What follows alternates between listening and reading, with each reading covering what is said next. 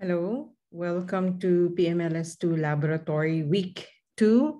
So for this session, we will have activity 3, and that would be areas of the laboratory and professionals in the laboratory.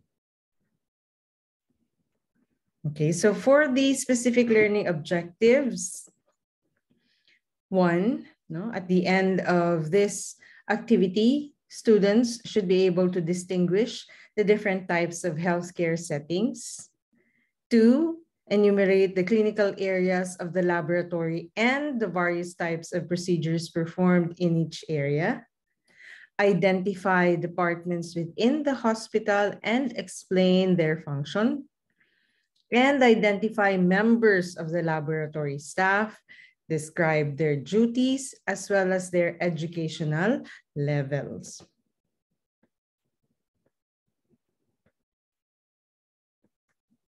Okay, so to start off, to be able to accomplish our first objective, which is to identify the different types of healthcare settings. So our first topic are the different types of healthcare settings. So the term healthcare setting represents a broad array of services and places where healthcare occurs, including acute care hospitals. So acute care hospitals provide short-term patient care. The term acute care encompasses a range of clinical healthcare functions like emergency medicine, trauma care, pre-hospital emergency care, acute care surgery, critical care, and short-term inpatient stabilization. Urgent care centers, these are ambulatory care types of facilities, okay? So they usually provide medical care outside a hospital emergency department, okay? So usually for walk-in patients, okay? So example, a patient would walk in to have his or her injured ankle checked, or to determine whether a child's fever is due to an infection or not. Okay, so similar to how we go through doctor's clinics. Okay, so that's how urgent care centers would be like. Okay, and then we have rehabilitation centers. Okay, so like drug rehab centers. Okay, and then we have long-term care facilities like nursing homes or homes for the aged. Okay, and then we have specialized outpatient services like kidney clinics or hemodialysis centers, okay, or dentist's clinic, podiatrist or chiropractors, or pain management clinics. So those are examples of specialized outpatient services. Okay, so they offer treatment or services to a particular group or types of patients. Okay. And then we have outpatient surgery centers. Okay, so this is where you go to when you need to remove a small cyst or a small mole. Or you'll have to have a wound stitched up, okay, small wound stitched up. So those are examples of outpatient surgery centers. So these are the different types of healthcare settings. So each of these settings require the aid of the laboratory, for diagnostic as well as treatment monitoring purposes. And most of the time, it would be the phlebotomist who would be called in to collect the most commonly assayed specimen, which is blood. So in this case, the phlebotomist serves as the laboratory representative because he or she would be the person from the laboratory with whom most of the healthcare staff and patients would have to have contact with. Okay, so let's move on to our next focus, the hospital departments. So to answer another objective, to be able to accomplish another objective. So let's move to our next topic. So the hospital department. So this was discussed already in the first lecture, no? First discussion in your lecture, PMLS2 lecture class. Okay, so areas in the hospital. Okay, so these are also known as ancillary hospital areas. So we have the administration offices, or which also would include the medical records. Okay, so this is where we go to if we need to follow up on our medical records or to follow up on our bills, statement of accounts, or for the hospital stay, etc. Okay. And then we have environmental services, which are responsible for making sure that the rooms in the hospital are sterile and clean. They're also in charge of taking care of the hospital trash. Okay. And then we have the dietary services, which is in charge of making sure that the patients are receiving their daily nutritional requirements as prescribed by their doctors or physicians. And then, of course, the nursing services, which the hospital cannot go without. So each of the special areas in the lab would have a nurses ward. Okay? So each floor would have, or each department would have that offers services to patients would have a nurse's ward. Okay. And then we have here the central supply area where we gather fresh linen, and other things that each of the department in the hospital would require. And then, of course, the pharmacy, where we buy medicines needed for treatment. Okay, so other areas include, of course, the clinical laboratory, the EEG center, the EKG center or the heart station, the PT center, okay, and then the radiology department, okay, where you go to have your x-rays, the RT department, and in some hospitals, they do have specialized labs like the gastrointestinal lab. Okay. And then areas and types of nursing care. Okay, so in the hospital, we have specific areas where a special type of care is offered, like in ICU. So we have different types of ICU in the hospitals. We have ICU for patients who had just had heart surgeries or problems pertaining to their circulatory system. We have ICUs for neonates.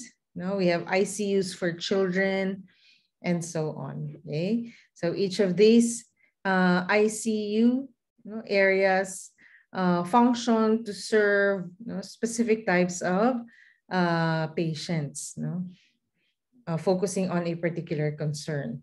And the nurses here actually are trained to take care of patients that are in this room. Then we have emergency care. Okay, so we have ER nurses as well, so offering their services. Okay, so they provide emergency treatment to patients that would require it. And then we have the newborn care or the nursery. Okay, so you have nurses also there to offer care to neonates or newborn infants. And then obstetric cares or OB-GYN area or OB-GYN ward, the cancer ward or the oncology care area, and pediatric care. Okay, so in all of these areas, okay, the phlebotomist would be present to collect blood samples for the patients. Okay, so moving on to so other areas, by the way, other areas not included were already discussed previously in the lecture. So that would include the speech therapy center, the occupational therapist, So some hospitals have specific offices for those services, others may not. Okay. And then we have, basically that's it. No? So the rest have been already discussed. No? So those are not included in the pictures are the OT and the ST, no? Speech therapy and the occupational therapy. Okay, so moving on to our, to satisfy another objective. So we have the clinical laboratory. Okay, so according to the objective, we are supposed to be able to discuss, no, the different areas in the clinical laboratory and provide examples for the tests that are usually performed in those areas. So let's start with naming, not the different areas in a clinical laboratory. Okay, so we have microbiology, we have hematology, clinical chemistry area, the immunology and serology area, immunohematology or the blood banking area, and clinical microscopy, which is also known as the uripara area. So urinalysis and parasitology area. Okay, so to start off, okay, we have the microbiology section. Okay, so the microbiome lab is an area in the clinical lab where samples are usually examined to determine the presence of infectious agents or causative agents that might be responsible for the patient's disease or illness. Okay, it has 4 subsections, namely bacteriology, which deals with the study of different bacterial organisms, mycobacteriology, which is actually a subsection of bacteriology, which focuses only on the TB bacilli or Mycobacterium tuberculosis. And then we have mycology, which focuses on fungal elements, and of course, virology, which deals with the infectious agent called viruses. Okay,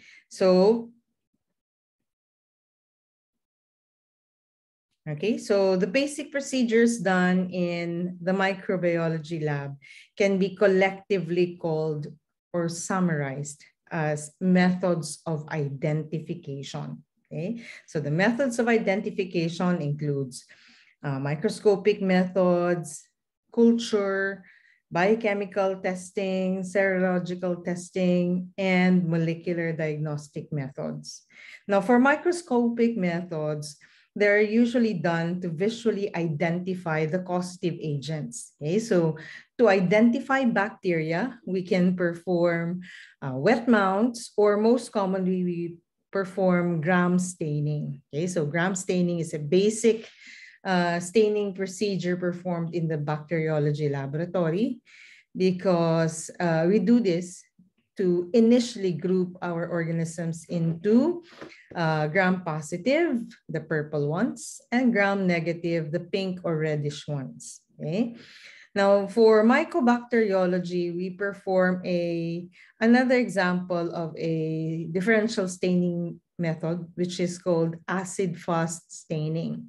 Okay, so this is done to allow us to see acid-fast organisms like the TB bacilli. Okay, so in this staining method, the TB bacilli are stained red, while those that are non-TB bacilli are stained blue. The environment are also, or the background, are also stained blue. Okay. Now, to identify fungal elements, we usually use potassium hydroxide, or to allow enhanced visualization, we can use lactophenol cotton blue like this one. Okay. Amazing, right? So it gives us a better illustration of what fungal elements would look like under the microscope. For potassium hydroxide, they're usually colorless. They just become visible because of the effect of the potassium hydroxide on the organism, okay, but there's no color. But for lactophenol cotton blue, this is how they would look like under the microscope. So this is Aspergillus, the fungi Aspergillus. Or we could also use fluorescent staining methods like the chalcofluor white. Okay, so this is a fluorescent staining technique. So the background is black, and the organisms that you would like to see usually fluoresces. It could be bluish white or apple green in color. Okay. Now for virology, okay, for all this, no, this one, and this one, we can use the basic light field microscope that we have in a bright field microscope that we have in the laboratory. This one would make use of, or would need phase contrast microscope or fluorescence microscope. Okay, and then for viruses, they're too small for our bright field microscope. So they would require a special type of microscope known as the electron microscope. Okay, so here, okay, it's either we use the transmission electron microscope or the scanning electron microscope. The difference between those two is that for transmission electron microscope, we are able to see the internal structure of the organisms. For scanning electron microscope, we are only able to see the surface, but they can be colored. Okay? So it depends on whatever is available in your lab. But for viruses, microscopy is usually done with the use of the electron microscope. So this is how they would look like in the TEM or transmission electron microscope. Okay, so this is an example of a TEM image of the coronavirus. And then we can also visualize them microscopically. We can indirectly identify or determine the presence of viruses by the changes that they cause on the affected cells. Okay? And we call that cytopathic effect. Okay, so cyto, cells, pathic, the damage or changes brought about by the presence of the viruses. Okay, so this is known as the Warthin-Finkeldy syncytia, a giant cell that may be made up of around 50 nuclei. Okay, so these are actually a group of infected cells. This can be commonly seen in measles or in herpes infections. Okay, so this is how we make use of microscopy. Okay, so we use this to visualize the morphology of our infectious agent. Now, moving on to our next method of identification, we have culture. Okay, since morphology can only be used to check out the morphology of the organisms, we need more clues to identify our organisms more specifically. Okay, so we need to perform culture. Okay, so for bacteriology, mycobacteriology, and mycology, we can make use of artificial culture medias, or those that are made up of gelatin and can be poured onto Petri dishes like this. Okay, so we do culture so that we could identify culture characteristics of the organisms. So to add more clues into the basket. Okay, so through culture, we are able to isolate pure cultures of the organism. So you'll be able to omit contaminants, okay, because they will grow differently than the organisms that you would like to see. So this is how they would grow on a blood agar plate. So these are colonies of the organism. This one are colonies of Mycobacterium tuberculosis or the TB bacilli. Okay, so they are described as cauliflower-like colonies. Okay, and these are the colonies of fungal elements. They look like cotton candy. Okay, fluffy. Okay, now for viruses, we cannot grow viruses on artificial culture media because viruses are obligate intracellular organisms. They would require living cells in order for them to replicate. Okay, and so we make use of cell cultures. We usually make use of immortal cells in the form of cancer cells. Okay, so they are abnormal types of cells with longer lifespan. So they are usually chosen to grow viruses in. Okay. Then we have biochemical testing. So recall, no, a comprehension check.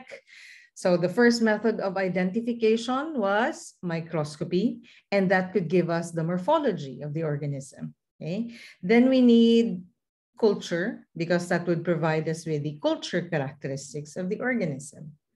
Then, because those two are still lacking, no, the clues that we can get from those two methods would still be lacking. So we need another method. This time it would be biochemical testing. So for biochemical testing, okay, of bacteria, okay, we can perform IMVIC or indole methyl red test, Voges-Proskauer test, and citrate test. Okay, so IMVIC stands for indole, methyl red, Voges-Proskauer, and citrate. The small I here is only added so that the acronym would be easily pronounced. Okay, and then we also have API. Okay, so the biochemical testing is actually a really good method of identification, especially for enteric organisms. Okay, so biochemical testing actually forms the precise basis for bacterial species identification. Okay, so after seeing how they would look like, will not give us anything but their morphology. After knowing how they grow on artificial media, might give us the genus of the organism, but that will not be enough. Now, when we perform biochemical testing, it would help us identify the species of the organism. So now we have the complete name of our organism. Okay, for this is used primarily because each organism, it has a particular enzymatic system, okay, that's akin or special only to that group of organisms or specific organism.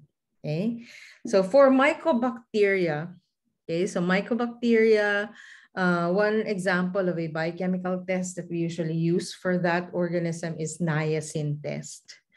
For fungal elements, we use one of the biochemical tests that we use to identify fungi is the urease test. So there are other biochemical tests, but I'm just giving you a few examples. Okay.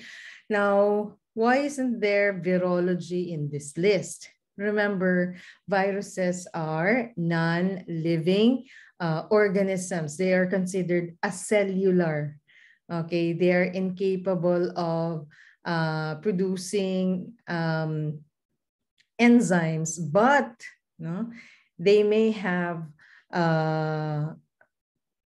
the power to produce, okay, to make use of enzymes once they are inside living cells, but they cannot produce it on their own. Okay, so it's quite difficult to perform biochemical tests on viruses because it might just be a reaction of the infected cell or tissue. Okay, unlike for bacteria, for fungal elements as well. Okay. Next, we can perform serological or molecular diagnostic methods. So if we cannot perform biochemical tests for viruses, now we can do serological testing or identify them via molecular methods.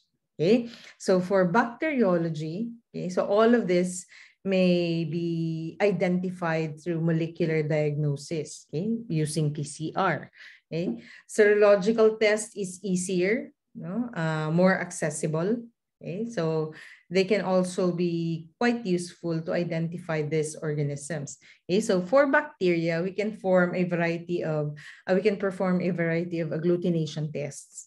So examples would be Widal test. No? So we have Widal test for typhoid fever, and then we have the whale Felix test for typhus fever. Okay. For TB bacilli, examples of serological tests that can be done on it would be immunochromatographic tests as well as ELISA. Okay, so ELISA is short for enzyme-linked immunosorbent assay.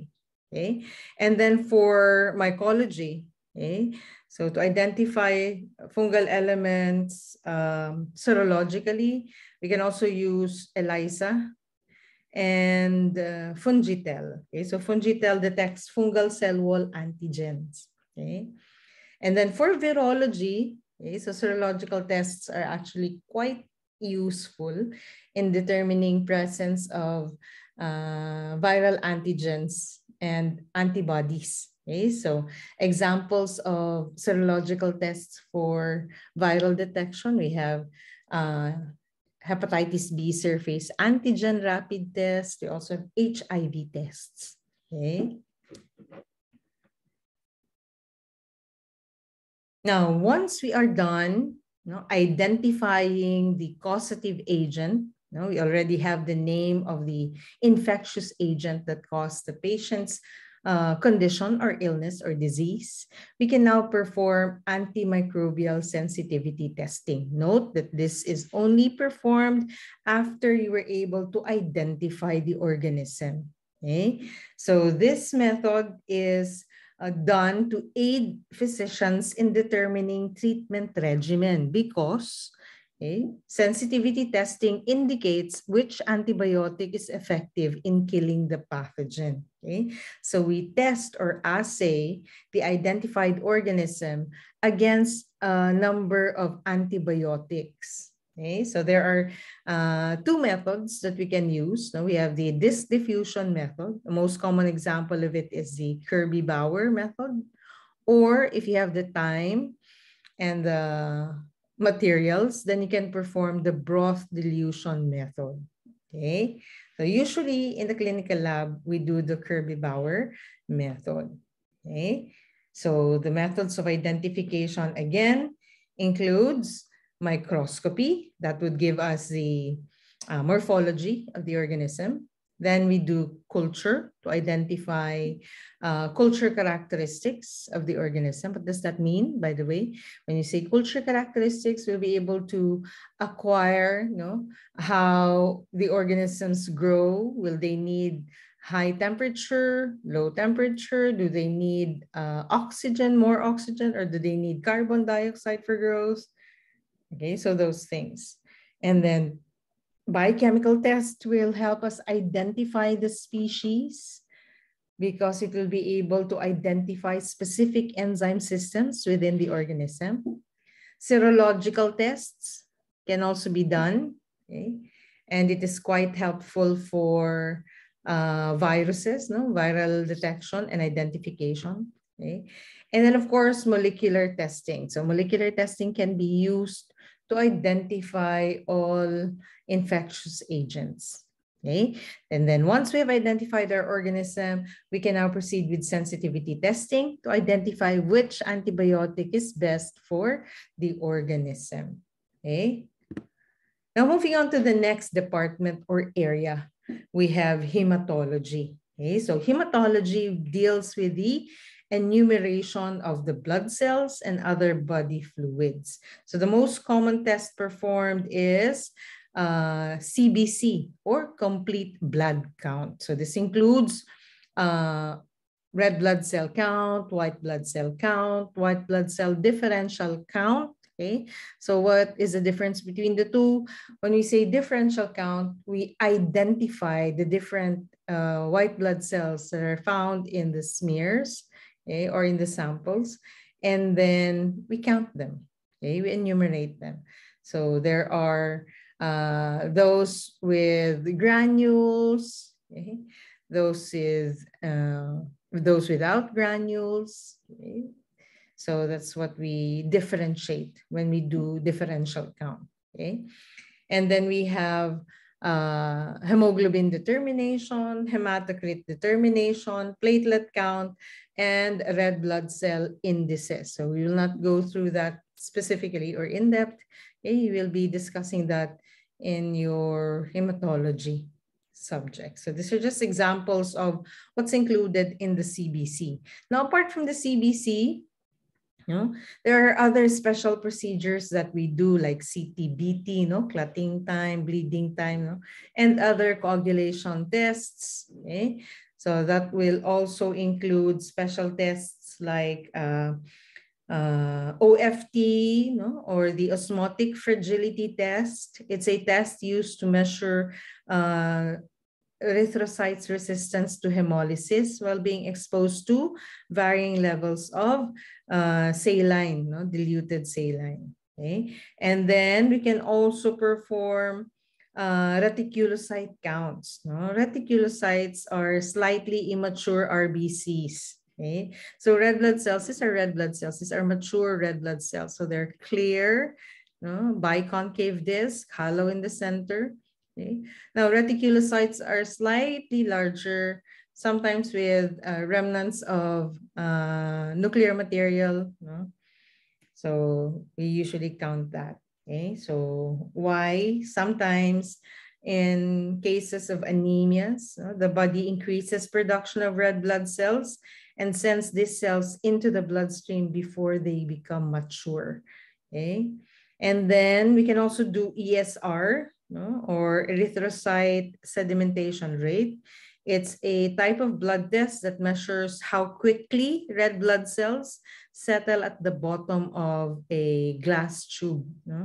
So normally, red blood cells settle relatively slow. Okay? However, if a faster than normal rate has been observed, it might be that the patient is experiencing some sort of inflammation in the body. Okay, and we can also do bone marrow cell identification as well as counting. Okay, so when we do this test, it would usually involve staining, and the stains to usually use includes the Romanovsky stain, Wright stain, Gemsa stain, or a combination of the Wright and Gemsa stain. Okay, and there are other stains as well that we can use in the lab. Okay. Now, moving on to another area, we have clinical chemistry. Okay, so clinical chemistry is an area in the clinical lab that's intended for the testing of blood and other body fluids to quantify essential soluble chemicals, including waste products. Okay, so for the diagnosis of certain diseases. So example, to diagnose diabetes mellitus, we can perform or determine blood glucose level of a patient. So when the request is FBG or fasting blood glucose, or FBS, which is more common. So that's fasting blood sugar, or we can also perform glycosylated hemoglobin or HbA1c. Okay?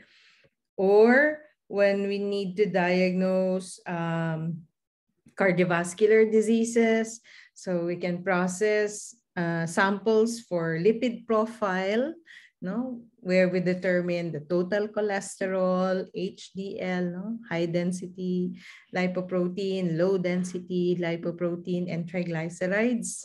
And then for renal function or renal diseases, we can assay the samples for creatinine, blood urea nitrogen, blood uric acid, and then for total protein, so we can perform total protein, albumin, globulin. We can also process for electrolyte determination, such as sodium, potassium, and then we can also do tests on hormones, like thyroid hormones, such as T3, T4, or calcitonin. Apart from thyroid hormones, we can also process parathyroid hormones, pituitary hormones, pancreatic hormones also. And then there are also tests for glucocorticoids, catecholamines, testosterone, estrogen, bilirubin, and of course, liver enzymes, and a lot more. Okay, so these are just examples of what we can test or determine in the clinical chemistry department. Okay, so moving on to immunology. So for immunology and serology, no? In this area, serum is the usual specimen assayed to identify and quantify antigen and antibody, okay, or to investigate disorders of the immune system, such as autoimmune diseases like lupus, and immunodeficiency disorders, no, like AIDS or agammaglobulinemia. Okay. And also in this department, we can determine organ, tissue, and fluid compatibility for transplantation. Okay. So what are the examples of tests that we can run in this department? So this is where we do determination of viral antigens and antibodies. No? So we test for hepatitis B surface antigen, hepatitis B envelope, hepatitis C antigen also, again ito. And then we have a core rather, no? Hepatitis B core antigen. Okay.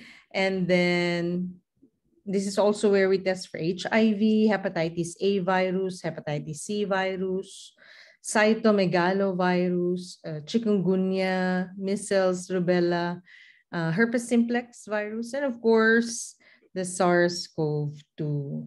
Okay, so we can do antigen testing already and antibody. Okay, so using serological methods. Okay, now moving on to another department. Yet again, we have immunohematology or blood banking. So this is also known as blood banking. Okay, so it's a branch of immunology which deals with the uses of immunologic principles to study and identify the different blood groups. Now, what do we offer in this area? Okay, so the tests that we usually perform are, of course, blood collection, donor screening, and then, of course, we screen the blood, no? We check for hemoglobin, blood type, okay, malarial parasites. We also serologically test for syphilis, hepatitis B, hepatitis C, HIV 1 and 2. Okay, we can also perform cross-matching and antibody screening prior to transfusion. And of course, this is the area where we keep blood bags. So we do receiving and releasing of blood for blood transfusion. Okay. Then we have clinical microscopy, so also known as urinalysis and parasitology department. So we can perform urinalysis here. No? So urinalysis is divided into three parts. So we have physical or macroscopic examination where we check for color, okay, clarity of the samples, and then we do chemical examination. Okay, so when we do chemical examination, we use this one, the dipsticks or the combi sticks, okay, or reagent strips. Okay, so we simply dip it into a tube containing the urine sample, and then we read it against this chart here on the container. So there are strips with 4 parameters. So the 4 parameters include pH, specific gravity, protein, and glucose. Okay, and then there are those with 10 parameters. So apart from the 4, okay, bilirubin, ketones, blood, urobilinogen, nitrites, and leukocytes are added to make it 10. And then we also have 12 parameters. No? Reagent strips with 12 parameters includes those in the 4 parameters and the 10 parameters plus microalbumin, and creatinine. So you have 12 parameters in all. So once you're done with the chemical examination, we can now centrifuge the urine sample and decant the supernatant. We have to keep the sediments because that's what we will be using for the microscopic examination. So in the microscopic examination, we do check for cellular components. Okay, we check for RBCs, WBCs, no, other cells like renal cells, renal tubular cells. We also check for crystals and casts. Okay, and of course, microorganisms like parasites and fungal elements that can be seen in urine samples. Okay, so these are examples of the crystals that can be seen in urine sediments. No? So normal crystals like uric acid, calcium oxalate, hypuric acid crystals, calcium phosphate, ammonium biurate, calcium carbonate. No? So this is actually due to the diet, the patient's diet.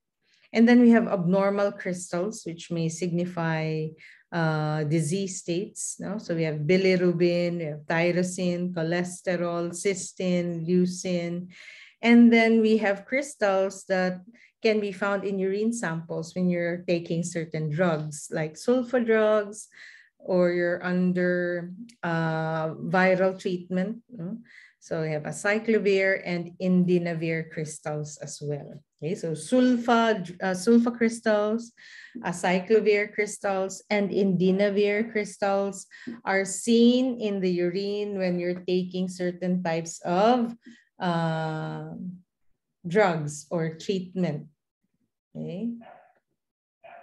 Then apart from urinalysis, we can also perform seminalisis in this department. Okay, so in seminalisis, we do sperm count. Okay, we do check sperm morphology and sperm motility.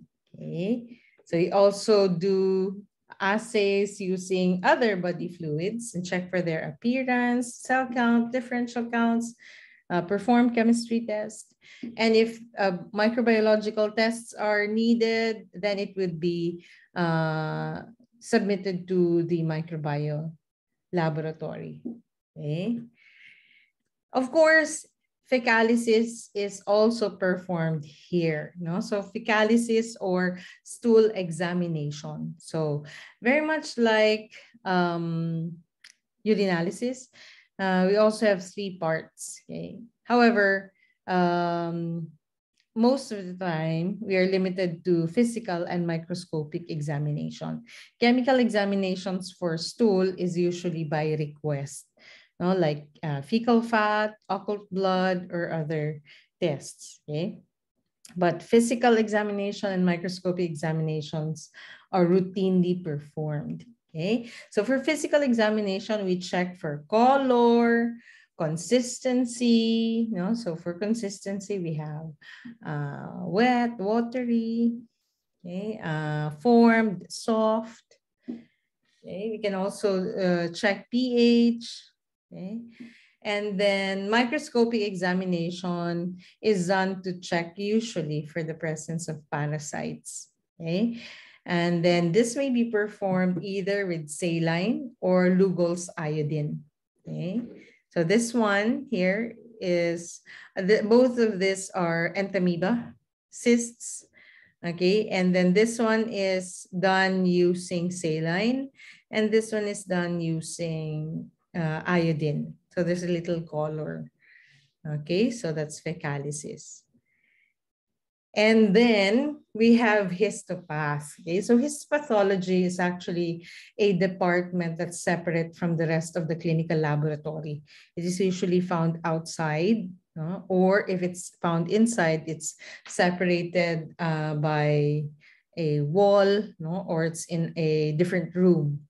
Okay, so histopathology is actually where we process autopsy and biopsy samples. Okay? It's the art and science of producing quality tissue sections to enable the pathologist to diagnose the presence or absence of a disease. So what do we usually do in histopath? Okay? So the histopath section may be divided into two based on the samples that we process. No? For human tissues, we usually process them. No? We perform gross examination. By the way, this one, gross examination, is done mostly by the pathologist. Okay, so after gross examination, the medtechs can now, or the histotechs can now process the tissue. And then once it's processed, it can now be sectioned or cut into very thin slices and then placed on the glass slides. And once that's ready, we can now stain them. After staining, the most common stain used is H&E or hematoxylin and eosin staining. And then once that's done, we mount them or cover them with cover slips. Okay. And then after that, microscopic examination. Both gross and microscopic examination are done by the pathologist. Okay. In the cytology section, that's where we process pap smears. Okay. So pap smears are usually stained through a process called Papanicolaou staining method. There are other versions of this, but the base is still Papanicolaou staining. So we have cytocolor method, but still it's patterned basically through in Papanicolaou staining method. Okay, so this is the usual machine that you see in the lab, no? The microtome. And then the water bath where we fish out thin sections. Those are the tissue cassettes. Okay? That's a common sight in the histopath laboratory. Okay? So the routine test usually starts with gross examination. So again, this is done by the pathologist. So here in this picture, you can actually see a mass, no? Most probably a breast mass, no? If not an entire breast, that's being bread loafed. No? So it is sectioned into thin slices similar to a loaf bread. No? We call the process bread loafing. It makes it easier for the pathologist to find abnormal areas, okay, or areas of interest. And then the pathologist would cut out, no, a few sections, a few samples here and there. Okay, so once gross examination is done, the tissue sections are fixed, and then they are dehydrated, cleared. No, so they're fixed using 10% formalin. They're dehydrated using ethanol. They're cleared with the use of xylene, and they're infiltrated and embedded with the use of wax, no, usually paraffin wax. So once the tissue is encased in wax, we can now cut them into very thin sections like this. So this is sectioning or microtomy. So once they're cut in very thin slices, we lay them down in a warm water bath to allow the sections to stretch out. Okay? And then we fish them out using glass slides like this. And then we stain them and mount them or cover them with cover slips. Okay, so the end products are really pretty when done well.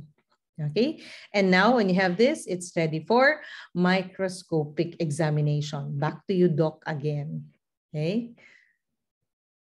Then for the cytology section, here, so we process pap smears. Initially, the initial purpose of the Papanicolaou stain is to screen for cervical cancer and any precancerous changes in the cervix. However, it was later found out that the staining method Papanicolaou is really great, not only for cervical samples, but it can be used for a variety of samples, sputum, other body fluids. So they are actually used now for those samples. Okay, so you can also detect sexually transmitted diseases such as trichomoniasis, candidiasis, and HPV or human papilloma virus in pap smears. So This is how smears are usually done by OB-GYNs. No? This is the conventional pap smear.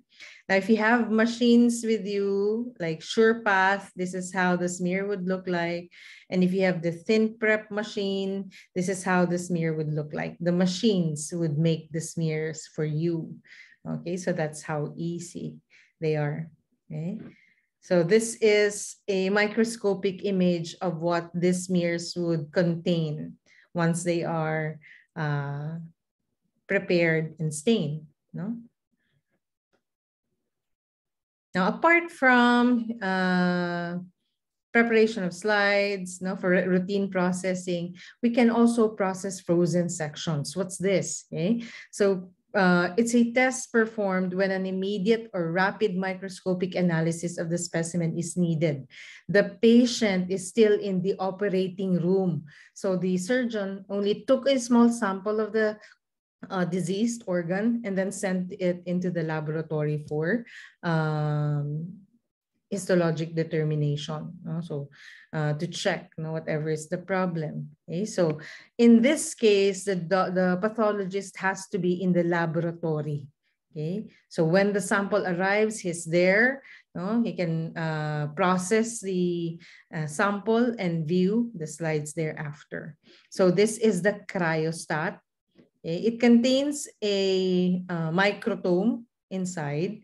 So it's just that it's similar to what you have seen earlier.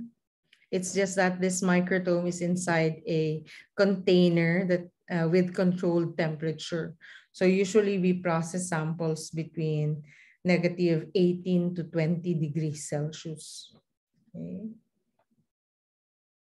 And then lastly, we also do post-mortem examination or autopsy. So we can assist our pathologist when he's going to perform autopsy. Okay? So autopsy is a thorough examination of a dead body to determine the cause of death, the manner of death, and to evaluate any disease or injury that may have been present at the time of death.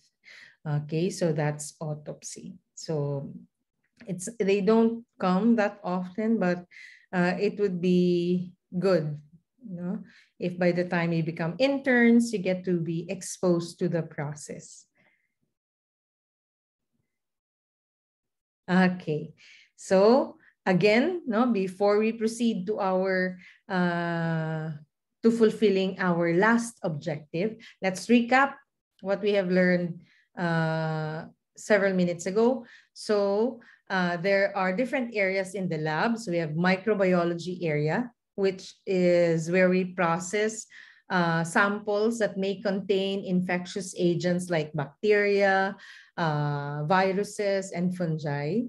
We perform the different methods of identification like microscopy, culture, biochemical tests, serological tests, or molecular diagnostic methods, and perform sensitivity testing. Then we have hematology, where CBC is usually performed, clotting time, bleeding time is performed, and other special tests, like osmotic fragility and ESR and reticulocyte count. Okay, and then we have clinical chemistry, where FBS is usually done, bilirubin, liver function test, okay, total cholesterol, lipid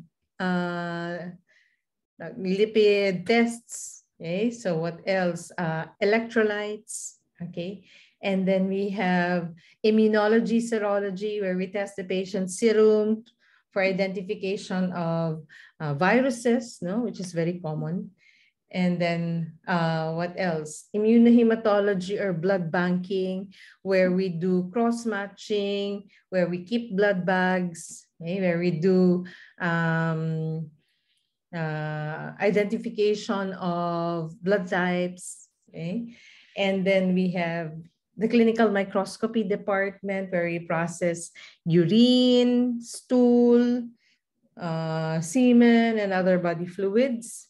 And histopath, where we prepare slides of human tissues and pap smears. Okay, So moving on to fulfill our last objective, which is to discuss laboratory professionals. And so let us proceed. Okay. So clinical laboratory professionals, these are the personnel within the laboratory. Okay, so first up, we have our pathologist. Okay, so the pathologist is the head of the clinical laboratory. Of course, okay.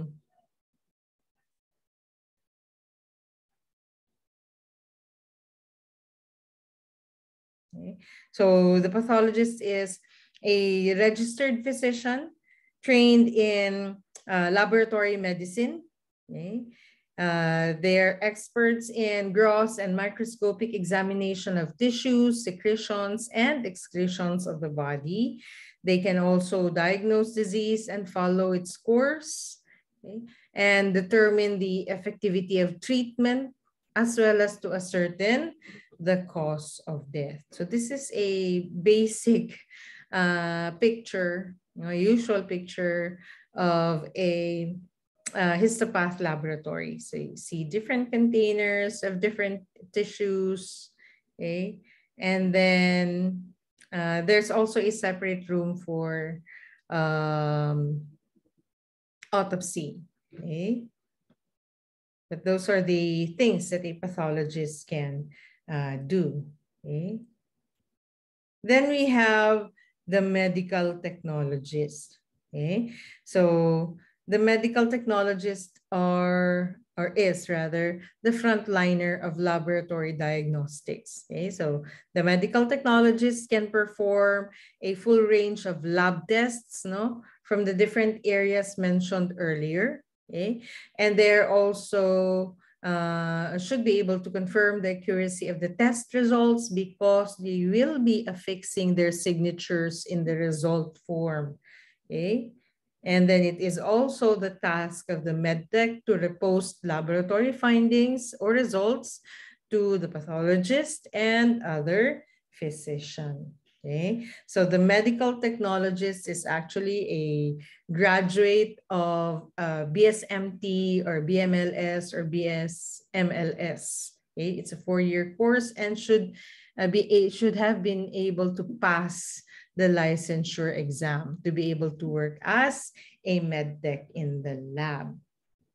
Okay. Then we have the medical laboratory technician. So the medical laboratory technician can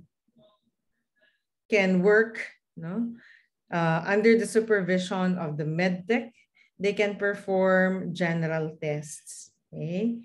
So in the Philippines, a medical laboratory technician is actually a graduate of the BSMT, BMLS, or BSMLS course, okay, but was not able to pass the MedTech licensure board exam successfully. Okay, so a med lab technician should at least have a general rating of 70%.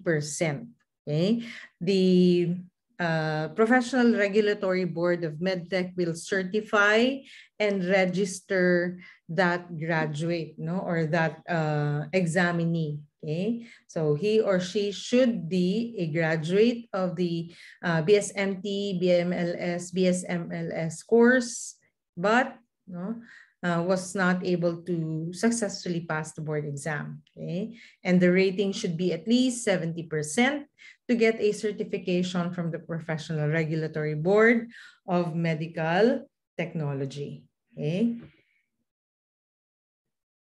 Okay. In the U.S., a med lab technician should have a special training in addition to a high school diploma or an associate degree. Okay, so in the US, they don't necessarily require you to have graduated from BSMT, okay, but they would require you to at least have a high school diploma and a certificate from a specialized training for this particular task for lab work.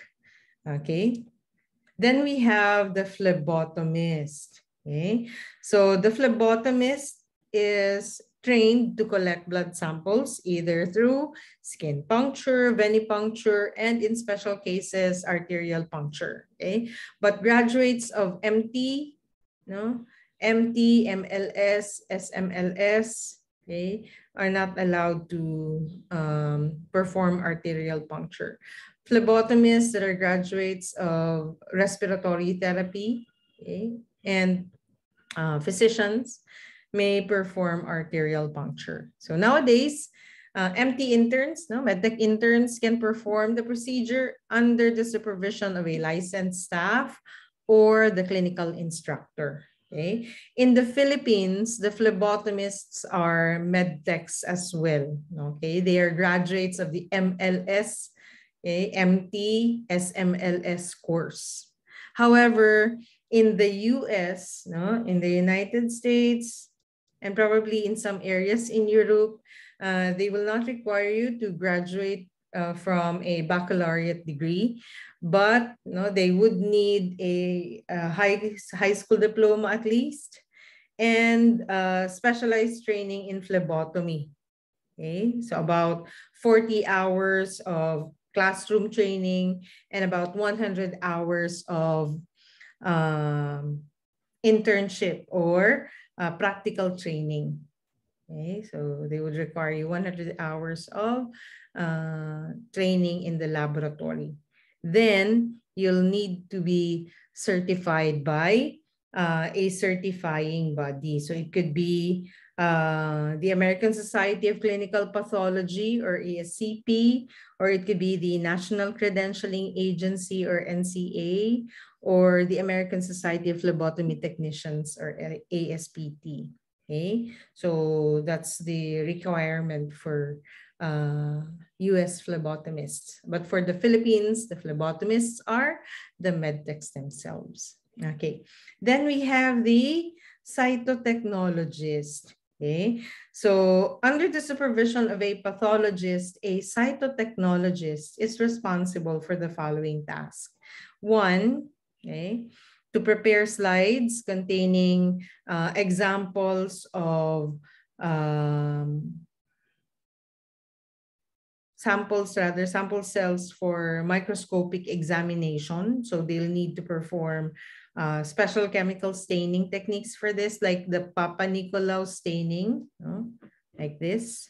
Okay, and then to evaluate cells for the presence of cancer, precancerous changes, or infections. And lastly, to provide an interpretation of all patient samples to the pathologist. Okay, so after the pathologist will view, those interpretations may actually be changed. Okay, so in the Philippines, the cytotechnologist is still performed by MTs, no, or medtechs assigned in the histopath section of the lab. So they work closely with the pathologist to arrive in a final diagnosis. In the US, okay, they would require you to graduate from a baccalaureate degree or a 4-year course with a very strong science background. So allied health courses. BS Bio graduates can actually, or biology graduates can actually work as a cytotechnologist because it's part of their training as biology students to be exposed to histologic slide preparation. Okay, so at least the background is there. Plus, okay, 1-year training, no, post-baccalaureate program would be required. And it should be in a hospital that offers cytology services. Okay, so 1-year training. But in the Philippines, this is still the medtech.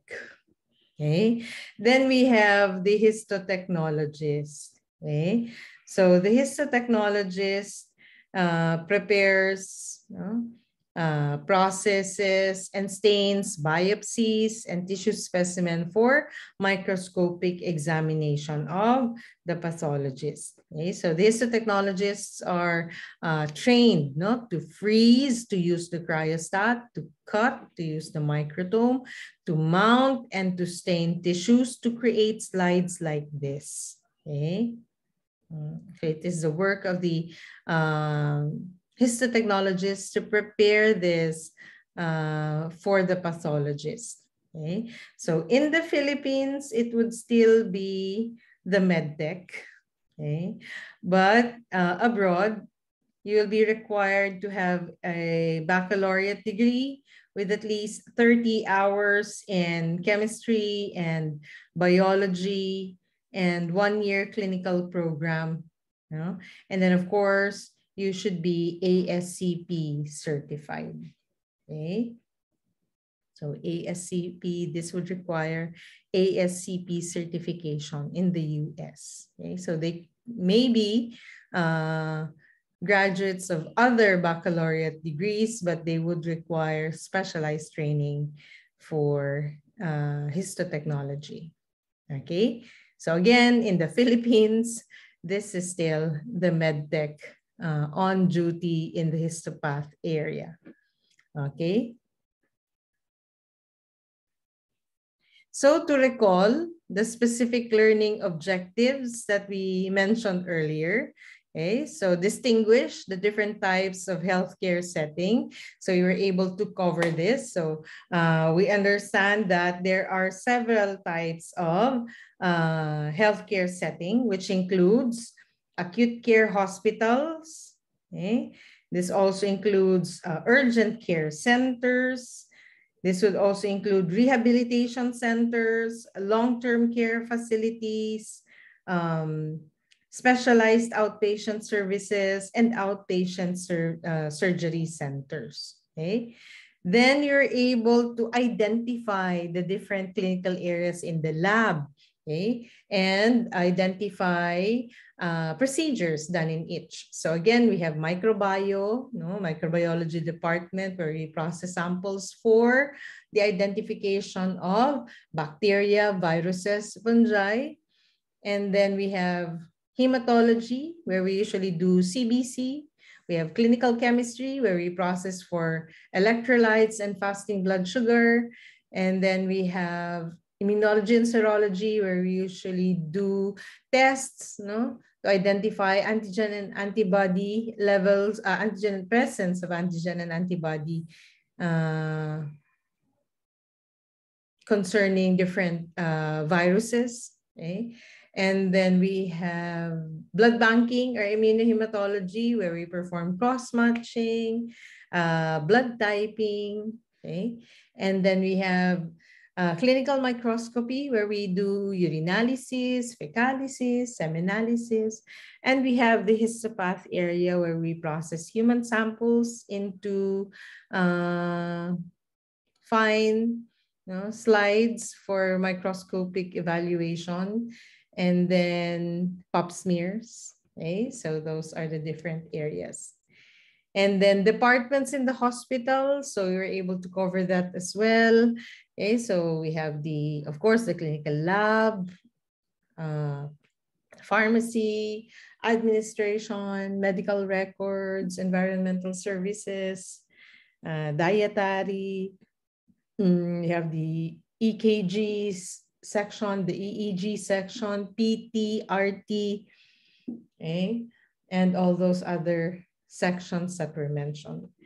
And then lastly, we were able to identify the different members of the lab. Okay, so we have the pathologist, who is the head of the laboratory, the medical technologist, the medical lab technician, the phlebotomist, the cytotechnologist, and the histotechnologist. Okay. So again, these are our objectives for this activity, and we were able to identify them. Okay. So thank you for listening. Okay. By the way, refer to your uploaded laboratory manuals to check out what activity or group activity has been prepared for you. Okay, thank you and God bless.